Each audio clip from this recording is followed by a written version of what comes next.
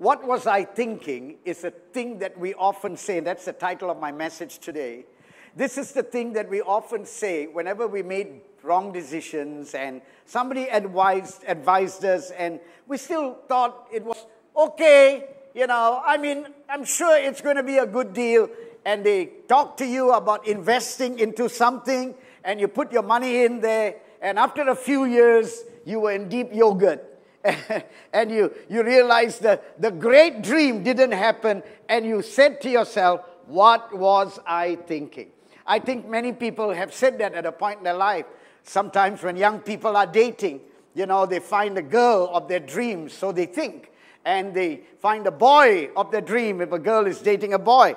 And they feel that he's the perfect match and he's definitely the one. And, I prayed about it and I feel so right in my heart. But then your friend or your pastor or somebody advised you and say, take your time. There's a story behind this person. Unfortunately, I heard it, found out about their parents. And so take your time. But you went for it. And after a few years, he said to you, you're the only one for me. I love you.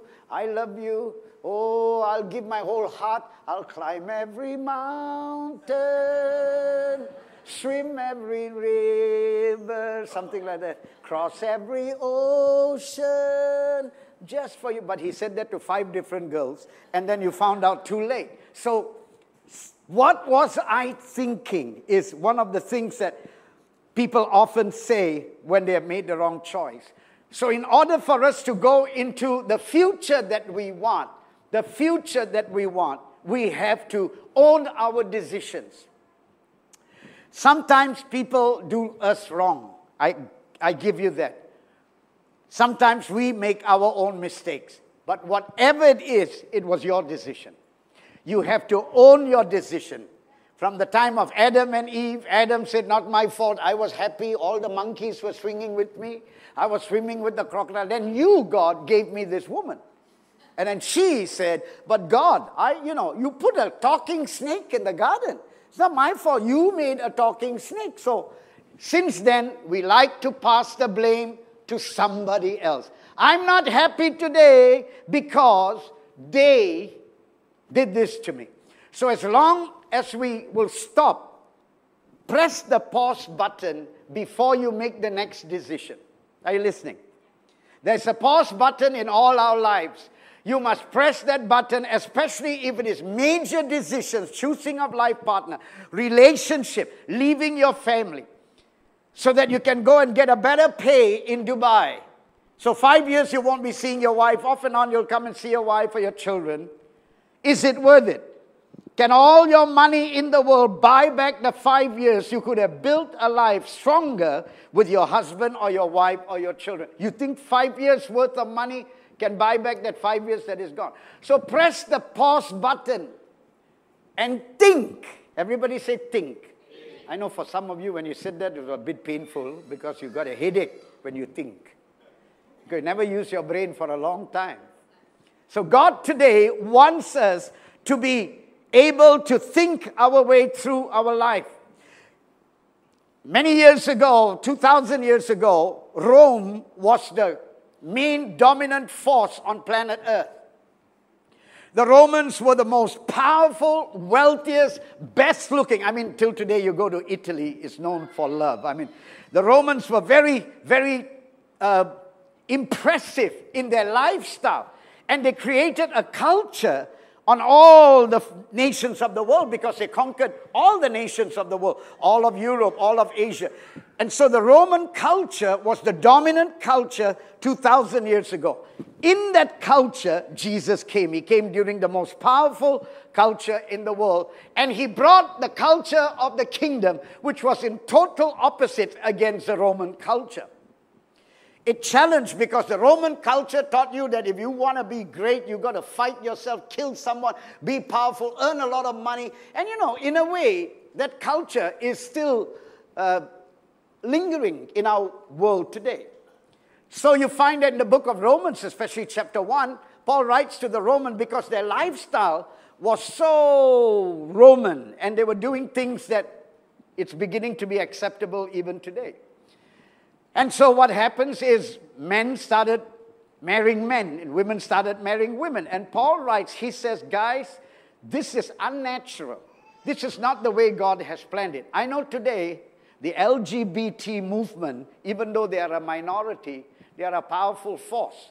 In many churches in Australia, you cannot even hint about same sexes, and it is wrong. But it is there in the Bible. It's there in the Bible, in the Old Testament and New Testament. And I know it's coming here because I heard it on Light FM, where they're talking about minorities, about the Orang Asli and different races. And then they mention the LGBT. LGBT is not a race, it's a sexual preference. You understand? But it was on light. So the world is becoming like that. Now, we are not anti-gays and lesbians. We are not. But the action is in the Bible. It's mentioned in the Bible. So in Romans chapter 1, when Paul writes about many people turning the natural desires into unnatural desires, he mentions all of that. He says that's why God gave them up. So we don't condemn. We welcome. We've got people, we don't know what sexual preference they have in our church. We don't know whether they're heterosexual, bisexual, homosexual. We don't know. And we are not here to interrogate you or to judge you. But we are here to say, and listen carefully, in Romans chapter 1, when he mentioned all those kind of things that people were doing, he also mentioned grumbling people, liars.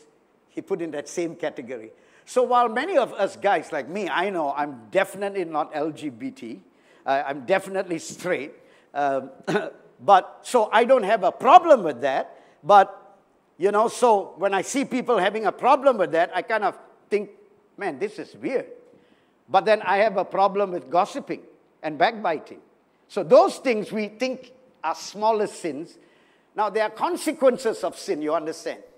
Whatever you sow, you will reap. So in some of these sins, when they sow, they reap big time. So there's diseases and all of that, you understand?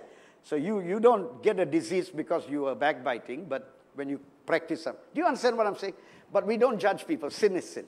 So when he's writing to the Roman culture, he's writing to the Roman Christians, and he wrote in chapter 12, verse 1 and 2, these words. He said, I beg you, I appeal to you, my brothers. And he says, I appeal to you, therefore, because therefore means a continuation from somewhere. So in chapter 11 of Romans, he talks about the unsearchable riches of God, that God is a gracious God, that he loves you and he doesn't want to destroy you because he is a God of grace. And you respond to that grace by faith. Amen. Therefore, because God is so good and his plans are fantastic for you, therefore, I beg you, he says. He says, I want you to present your bodies as a living sacrifice. God doesn't want a dead sacrifice. One day I went to a church recently in PJ, and first time I went for a meeting, it's a pastor's meeting, and all they were talking about is how we must all prepare to die, to die, to die, to die. I was looking at them and I'm thinking, you have a hard time living, you're talking about dying. You know, God wants us not to die. Very easy to die. All you have to do is go to a country like Pakistan, stand up there and just say some bad words about their religion. They'll light you on fire. You will be a man on fire immediately. You, your family and everything, your dog, cat. One shot, they'll throw you through, not pastor. Yeah, your pastor is here, he'll tell you. So God doesn't want you to die because Jesus already died for you. Hello. He wants you to live for him. So it's tough living. How many of you married people can say amen? Okay, I was just checking. Because it's tough getting up in the morning, tough making decisions, tough forgiving, tough keeping appointments, tough saying yes, and tough saying no. So he writes to us, and he writes to us today, 2,000 years later, offer your body as a living sacrifice. Listen, when you've used up your life and you're no good and one leg is inside the grave already, the other can't even move. Oh, God, use me. You're no use. Don't waste God's time. All right? That time, no point praying, oh God, when you're sick, if you heal me, if you help me get out of hospital, or you help me cancel my debt, I promise you, Lord, I will serve you. I will go to the Orang Asli, the Orang Utan, I will go to I will give my life. Too late. Too late. So while your faculties are working, he said, offer to God a living sacrifice, not just 1 hour on Sunday. Sunday you come here and sit down. You're absolutely doing nothing. I'm doing and the others are doing all the True or not? Not just on Christmas and Easter. Not once in a while when you think something about God. Not when you get the hospital bill from your doctor and he gives you 3 months to live. Offer every day. Lord, here am I. I may not be perfect. None of us are. But here am I. This is the best thing you've got. So come on, baby, use me. And he will. Because he loves you. And you are a unique person. And you're the only one of your kind. After you, there's no more. So offer to God today your body every day as a living sacrifice, holy and acceptable to God, which is your spiritual worship or your reasonable service. Then he says, listen, this is very important. In view of the fact that Jesus has done everything for you to save you, to take you to heaven, he says, so do not conform to this world, but be transformed, where? By the renewing of your mind. What was I thinking? That's the area you need to renew. You are born again in your spirit, but God cannot give your mind a new mind. He is saying, renew your mind. Don't ask God to renew your mind. You have to. Don't be conformed. That word conform means to be pressed, because he was writing to the Romans. They were behaving sexually or materially, their mindset. They just, to be conformed, you don't have to have any energy. All you have to do is get up every morning and behave like the world. They lie, you lie. They cheat, they tell lies, they do all kinds of stuff. You do the same.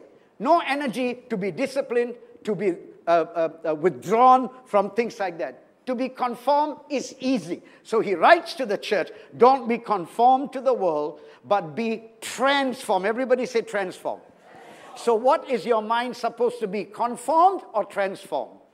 Transformed. And you have to make that choice. He said by renewing your mind. Now, to renew something, let's say your car seat in your car is torn and broken, and you take it to the accessory shop, and you say to the guy, just put a cloth over it. That's not renewing. That's covering up. Because the old things will still break through, even the new cloth is there. It's got to be ripped apart, torn out. How many of you understand what I'm saying? So we've got to be more serious about our mindset. That's where the battle is. God has got no problem answering you, healing you, blessing you, doing all those things. But our mindset, and there are many Christians who just have a mindset that is opposite, contrary to the Word of God. So they know God's Word says this, but they're doing completely opposite. Because they've been conformed too long. Like us, under the old regime, old kind of administration in Malaysia that has just been renewed. We got a new government. Because we are so used to giving bribes, we are so used to lying, we are so used to doing all those things that for 60 years we were conformed to be like that. Now, to be renewed, hey, I don't have to give a bribe to this cop. If I'm wrong, I'm wrong. I pay the price. How many of you know what I'm talking about? Yeah? And so you find that life is different. I'm so used to that lifestyle. I have to cheat a little bit to get by. But now, no. Cheating, you're going to be exposed if you cheat, if you get caught. So the whole conformity thing is such a challenge that God wants you to be transformed by the renewing of your mind. And watch this, that you may prove, listen, you prove that what God said is true. He said that you may prove what is the will of God. You prove what is the will of God, what is good and acceptable and the perfect will of God. Look up here for a little while. God's will is always good, always acceptable, and always perfect. Perfect, complete. When you say, I want to know the will of God, it's not something mystical. Some Christians are so weird, right? They go to a dress shop or a shirt shop. Oh, I don't know what the will of God is. Should I buy a red shirt or a blue shirt? Oh, Lord, please show me your will. If the red shirt moves, I'll buy. If the blue shirt moves, I'll buy. They make Christianity weird. I want to know the will of God. Oh, I'm praying to know the will. What is God's will? Is it God's will for me to stay in this church or to leave and to go to another country? Is it God's will? They make God's will a mockery. All right? Some people say, if God speaks to me, you know, God always speaks to you in your heart softly. But He has given you His word. That means He'll never change His word, which is called the Bible. Are you with me? The will of God and the word of God never contradict. So you cannot say, God told me this, but it's not in the Bible and it's contradictory to the Bible. The Spirit of God spoke to me. So a lot of people, they will say, if only God spoke to me. You know, if God speaks to you really literally, you will die. Only a few people in the Bible who saw God, even that they just saw a glimpse of God, like Moses, and look at what great things he had gone out and done. I hear people saying, you know, God spoke to me last night. Look at your face. If you see God, your face will shine. They had to put a cloth around Moses' face because it was brighter than the sun. Are you with me? Paul saw Jesus, and his life changed. He went out and started the New Testament church. Mary saw Jesus, became the mother of our Savior, saw God. She saw an angel. So whenever people say, you know, God spoke to me last night, and He said, sweetheart, that was not God. That was your old boyfriend. Somebody, some hantu. Not. Because God speaks to you very clearly and always in His word. Are you with me? So when you tell them, you know, come and serve, come and be joined to what we're, so many areas to serve. I want to pray for the will of God. Well, the will of God is always good, it's always acceptable, and it's always perfect. But you have to prove it. Let me give you an example. You see a person who's got a good marriage, all right? They listen to the Word of God. They apply the Word of God, not only on good days, but on bad days. They choose to forgive. They choose to go the extra mile. You try being married. How many of you have been married for 40 years? Can I see your hand? Anand, I'll slap you from here. For 40 years. This year, I will be 40 years marriage. You think it was easy. Huh? All right? 40 years. Divorce, we never say. Kill each other, yes. 40 years. Forgive. I have said, I'm sorry. I don't know how many times. It's always my fault. And you'll never meet a more perfect husband than me, honestly. Very good in everything. Now, if you see marriages that are working and we are still very much in love and very much enjoying each other's company, that was proven that marriage can work and it can be good. It doesn't have to be ugly.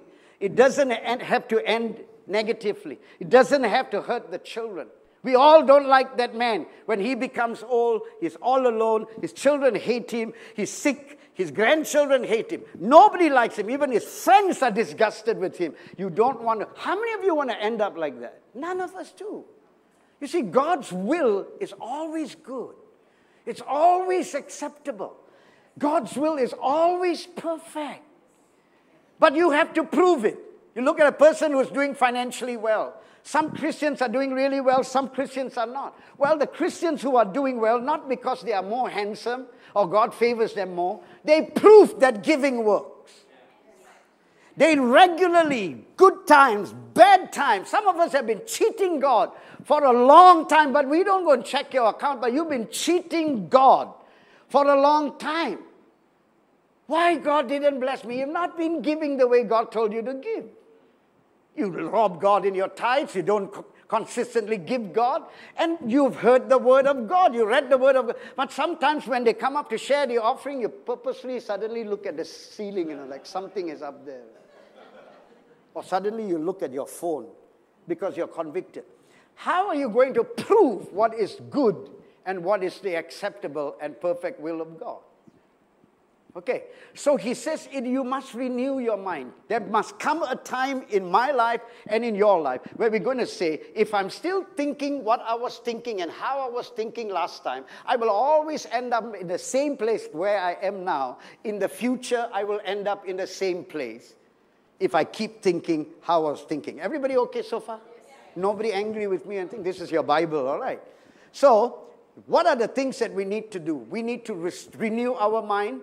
We need to renew our mind We need to be literally aggressive, intentional. This is the bad way of thinking. But no, I am an Indian. Shut up. You are a Christian. Renew your mind. It means like the old car seat, you have to tear it out.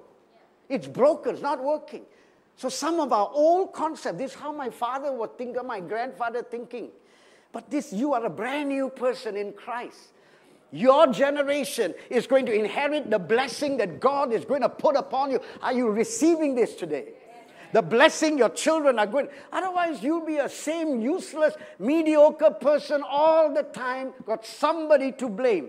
So to restore means you have to tear away all those things that look ugly so that the new you is the born-again person Jesus came to die for and spill his blood for. Renewing takes time, but look at me. Time is your friend. Yeah. You got time. You're not dead, right? Some of you look like that. Should have buried you a long time ago. You got time is your friend. So renewing will take time. Prove what Malachi says. What did he say in Malachi 3:10? Bring all the tithes and up. People still don't listen to that. Is it the gross income or net income? Till today you are asking that Stone Age question. No wonder you're not proving that God can rebuke the devourer. Otherwise the devourer will sit in your house and make sambal. And every day during lunchtime you're eating with the devil. He says, I will rebuke the devourer for your sake. So you don't have to go around shooting the devil, rebuking, fighting, doing... He will rebuke the devil for your sake. The devourer, he's eating you up. You better wake up. And he says, and prove me now, says the host, if I will not open the windows of heaven and pour out the blessing. Ask anybody who is living a good life, a fit life. It wasn't accidental. They had to do it again and again and again. So renewing the mind is the same thing, all right? So let me just give you some speed bumps to slow you down. Because you've got to slow down and think. Otherwise, you'll end up, what was I thinking? Ayo, Indian people, they like to knock their head like, kadavale, kadavale, kadavale. Huh? What was I thinking? What was I thinking? Don't end up your life like that. So here are a few speed bumps for us to think about. Some assumptions that we might have, we think it's okay. Let's renew that thinking. Are you with me? Number one. If I find the right person, everything will be all right. Young people, listen. It's not the right person. Are you the right person? Have you trained yourself to become? Because when you train yourself to become the right person, people will be attracted to you.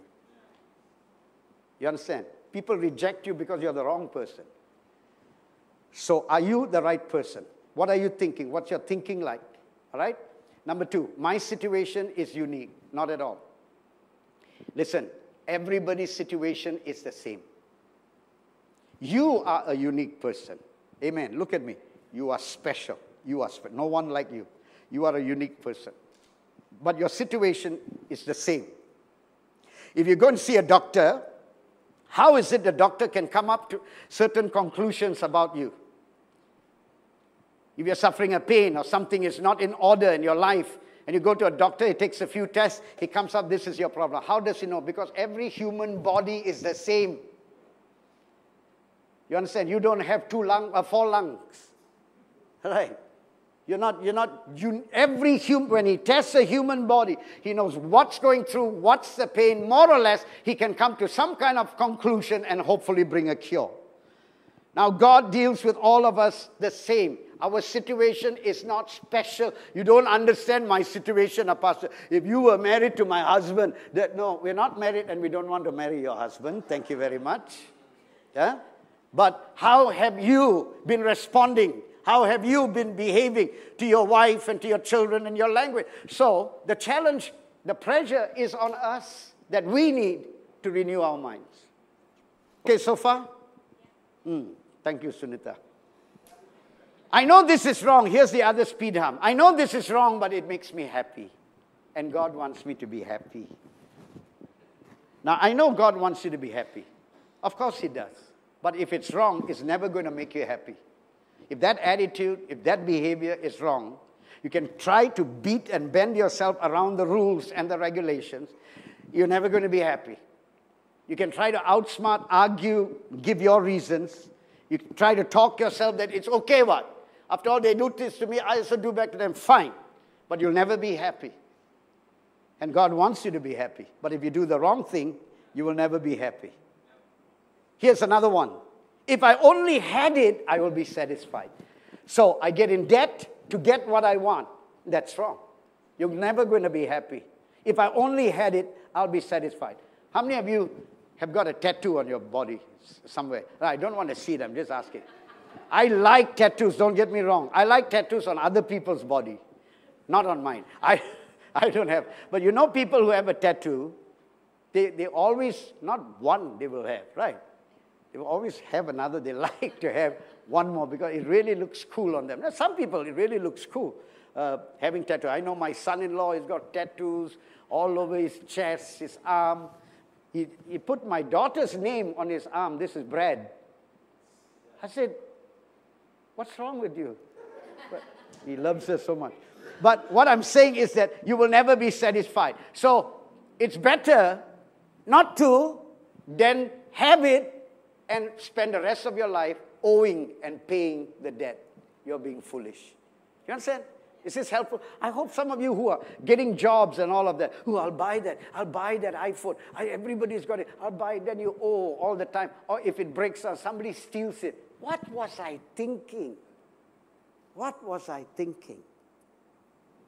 I know you all don't like subjects like that, but here's another one. My secret is safe with me. Let me tell you, no secret is safe. Especially if you're going into another relationship. I appreciate secrets husbands and wives have together as husbands and wives, where they sometimes don't tell the children, or they just don't tell anybody because they're husband and wife, they're a team. But if you're going into a relationship, don't say, no, I've got some secrets, but it's safe with me. Nothing is safe. One day, it will come out. Jesus said, what is spoken in darkness will be shouted in the rooftop. So have no secrets with your spouse or with your God.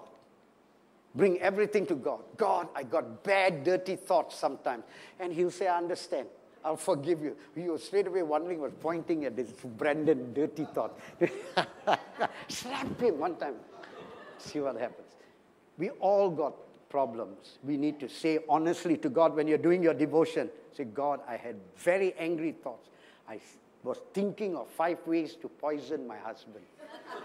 But because I know previously he has eaten poison before, nothing hurts him. So I had a new thought, oh Lord, I want to choke him tonight. Chikke sampai mati. Huh? How many of you wives had thoughts like that? Don't put your hand up. Okay. So how can I renew my mind? We know that it is important. Listen, Christian, you can pray and ask everybody to pray for you. Your family life, your relationship, your future will never change. Sorry to tell you. That's why God said through Paul, tell them, you see, Paul was like the new kid God had to use one more time on planet. He had the 12. One person betrayed him, and then they restored somebody else. But the 12 were like stuck to Jewish tradition, Jewish thinking. God said, I think I need to go back one more time. So he came back. Jesus came one more time, knocked Paul off his horse, said, I'm going to start with this guy because this guy is a very sharp guy. He's a Pharisee, and he knows the culture of the world, and he was my number one enemy. I'm going to bring a new fella into this. And so he raised up Paul to come into all our lives. He raised up Paul so that we can renew our thinking. The biggest enemy and the battle is not the devil. It's something in between these 2 years. It's called your brain. That is where the fight goes on for choices, decision-making, and the future we want to have. So that we won't have all those unnecessary regrets and embarrassment. So I read this book and you can get it. It's all over in the bookstores, one of the best books. Not even Christian, but it's a great book. It's called The 7 Habits of Highly Effective People by Stephen R. Covey. And this is what he said about one of the habits to develop. If you can develop this, This will help you in your business. It'll help you in your future and your planning. Now, first of all, I want everybody to look at me. This is not your Bible. This is from a book. So no point looking at your phone. It's not in your Bible phone as well. Look at me. Firstly, I want you all to relax. Don't fall asleep. Relax. I want you to take a deep breath and listen carefully to what I'm about to say. This will help you tremendously. It has helped me. I want you to clear all your thoughts. I don't want you to worry about after the service what you're going to eat for lunch. I want you to clear all your worries about your schedules, bills not paid, assignments you have to do. Just clear your thought and listen carefully. I know for us Indians and Chinese that to talk about death or funeral is very pantang. But the reality is it happens to everyone. Doesn't matter what race you are, but it happens. So I want you to sit back and relax, and I want you to think with me. You are going to a funeral of a loved one, someone you loved a lot. I want you to picture yourself driving to the funeral parlor. I want you to picture yourself parking your car. Now, as you walk inside the building, you see flowers, soft music playing. You see faces of friends and relatives as you walk by. You feel their shared loss, the sorrow, and also the love and the joy that they have for the person who is deceased. As you walk down from the back to the front, down the aisle, you come to where the casket is. Suddenly, you come face to face with yourself. You came to your own funeral.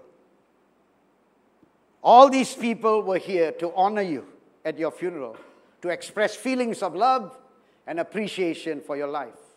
As you take your seat and wait for the service to begin, you are handed a program in your hand. There are 4 groups of speakers who will be speaking at your funeral. The first is from your immediate and extended family, like your wife, your husband, your children, brothers, sisters, mom, dad, whatever. And they've come to speak on your behalf. The second group are a group of people who are your close friends, maybe 2 or 3 of them who have been your friend for a long time. The third group of people going to speak, they are from your workplace, from your profession. And the fourth group of people who are going to speak are from your cell group, your church, or your ministry, or your co-worker in the church serving together. I want you to think carefully. What would you like each of these people to say about you? What would you like them to say about your life? What kind of a husband? What kind of a wife? A father or a mother? Or a son? Or a daughter? What would you like the words to reflect about you?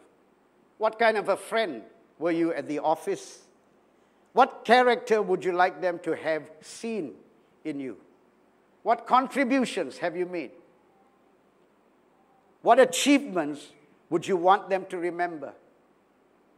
I want you to look carefully at the people all around you in your mind. What difference have you made in their lives? So to renew our minds, it means to have this, as Steve Covey says, as a frame of reference in your mind. You must begin with the end in mind. Begin with the end. Sounds confusing? No. Today is a new beginning for every one of us who wants to renew our mind and have a great future. We cannot predict when we're going to go, but at one point we will all go. For some of you never thought about this. Maybe your friends used to say, la, live well, la, die, la, who cares? All my friends are in hell anyway. I can't wait to go to hell. I want to have a hell of a party. Are you sure they're having a party? Huh? Oh, I've heard people say that at funerals. I don't care, I know God. Heaven, hell, what the heck, I just enjoy, die. Yeah, really. But when they're dying, they're holding on to the nurse skirt. Missy, saya tak mau pergi. Dia sudah mari, tak mau pergi, Missy. That's a horrible, horrible way to end their life. So, always have the end in your mind as a frame of reference. So today, we renew our minds. I'm going to be a better husband. I'm going to be a more thoughtful person. I'm going to sacrifice more. I'm going to give. What is my tithe? I don't stop at my tithe. I go beyond my tithe. I want to invest spiritually into the lives of people. What I'm giving, you think in heaven, my Malaysian ringgit or US dollar is going to help at all. You stupid dumbass. You stupid. That's why the Bible, Jesus said that. I didn't say it. Jesus said, the man said, I will build, I will tear down my barns. And he says, God said to him, you fool, tonight. So to renew our minds, to think, guys, maybe we made a lot of bad choices in the past. And we ended up in places we didn't want to end up. But it's a brand new day. Hallelujah. It's a brand new day.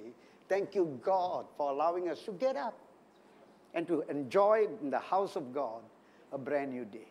Today decide, I will offer my body, my ability as a living sacrifice. When people tell me to come join in Connect Group, join in prayer meeting, don't make some stupid excuse. You'll be embarrassed to answer God one day. When people say, come on, get on board, serve together, don't make some crap excuse. I'm your pastor. Listen, I'm your friend. I'm your trainer. I'm here to challenge you so that when you come to that end, there'll be lots of people. Listen, for 42 years, I've been doing funerals. Some funerals, I'm the only person there.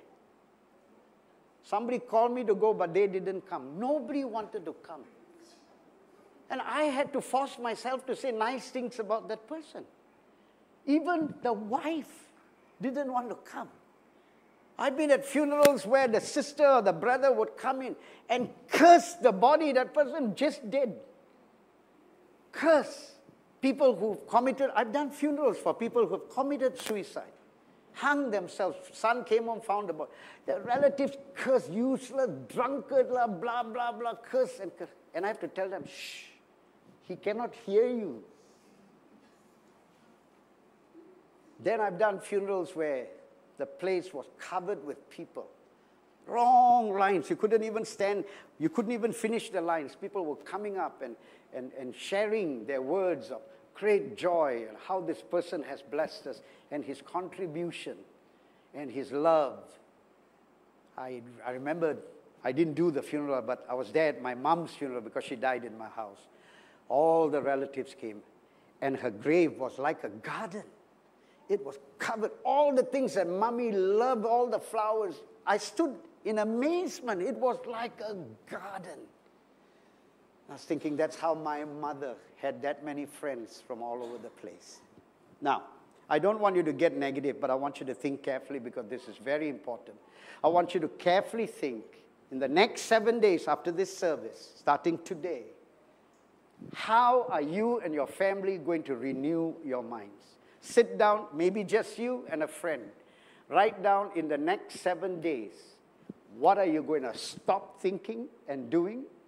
What are you going to start doing if you have not started yet? Or maybe you have already gone on a program that's a good discipline, and the enemy is making you tired, and you want to give up your Bible reading and your fasting and prayer, and or your tithing. You want, what's the point? I've given so long. You ask anybody who's fit and goes to the gym. You think one day he wore his Nike shoes, puts on his shorts, puts on a T-shirt, went there, picked up 1, 2, 3, 4, and got fed up after that? He looks like that today. It was day in, day out. Raining, hot days, he made sure he went. You think people got good marriages? Bad times, bad news, closure of business, doctor's bill. They still loved each other, stuck to the game, and built a great sustaining marriage. That can happen to you. That can happen to me. I'm not over. Stella and I are still very young.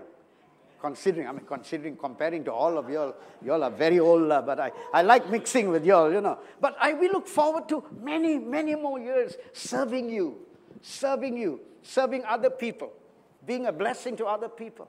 And I believe we got no lucky streak on us. In fact, I'm very, very unlucky. I never won a prize in my life. No lucky draw I ever got, nothing. Even my own church, they won't give me a lucky draw on Carnival Day. My own church. Not even one chocolate. Nothing. Oh, man. So please take it not as a scolding message, but as a message that tells you, you can make the change. God's not going to send an angel, a pixie from heaven, with gold dust and sprinkle financial blessing. You got to make the sacrifice and make sure that, it's filled with joy, even though it's painful when you give. When your giving hurts you, some people say when it hurts you, stop giving. But I want to tell you, if you want to bring out the best in your life, it'll hurt sometimes. It'll hurt. When you go to the gym, you think no pain. Pain.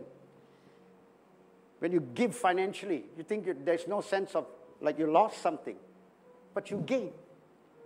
So one day, don't worry about seeing your relatives and what they're going to say at the end, because you'll be dead.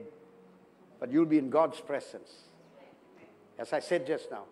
Now we close our eyes, we lift our hands, we worship God by faith. One day we close our eyes and worship God. We open it, He's standing right in front of us. And He will say, well done. Huh? Amen? Okay, receive that. Do you receive the word today? Amen.